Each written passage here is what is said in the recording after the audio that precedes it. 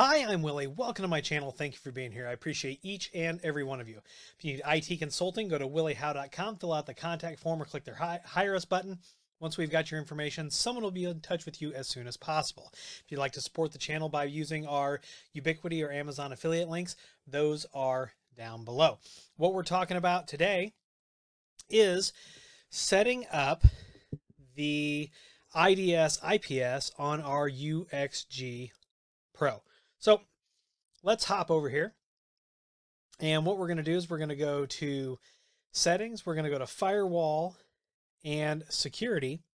And what we're going to do here is we're going to do two things. We're going to turn on country restrictions. So what we're going to do is we're going to go to country restrictions. We're going to say block. We're going to say both directions. And we're going to do China here. And then we're going to search for Russia there. So now we've got China and Russia blocked. Right now, I think that that's a pretty good rule set, so we'll go ahead and apply that.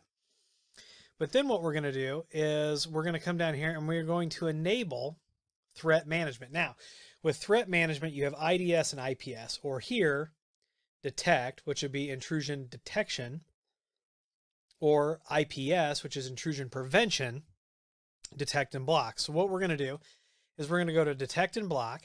And by default, you've got three categories: low, medium, high, and then you have a custom.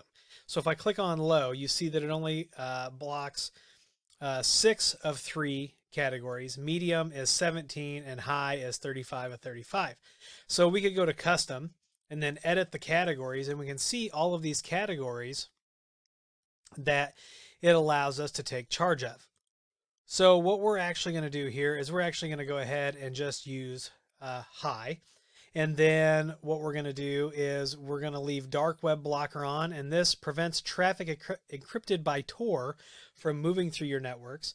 And then we're going to leave the malicious website blocker, which is a UniFi real-time database. It says it prevents clients with IP addresses known to be malicious from accessing your networks. We're going to leave that enabled, and we're going to go ahead and click apply. And that is it. We could turn on the internal honeypot, but we're not going to do that. We're going to go over other firewall options and some of those other things in a few more videos. But one of the most requested things was how to do the IDS, IPS, and the country blocking. So that is what we just did. Took us less than 3 minutes from start to stop.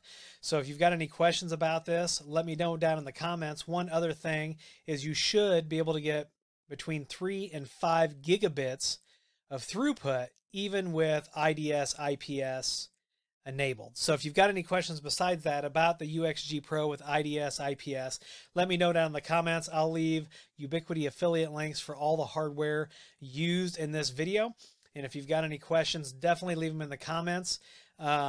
And please, if you like this video, give it a thumbs up. Please subscribe. Please comment and share. Please follow me on Twitter and TikTok. Those links are down below. If you need that IT consulting, go to williehowe.com, click Hire Us or Contact Us, fill that information out, and someone will be in touch with you as soon as possible. Once again, all of our affiliate links are down below. They don't change your price, but they do kick a couple bucks to the channel. I'm Willie. I want to thank you for being here. I appreciate each and every one of you. And as always, I'll see you in the next video.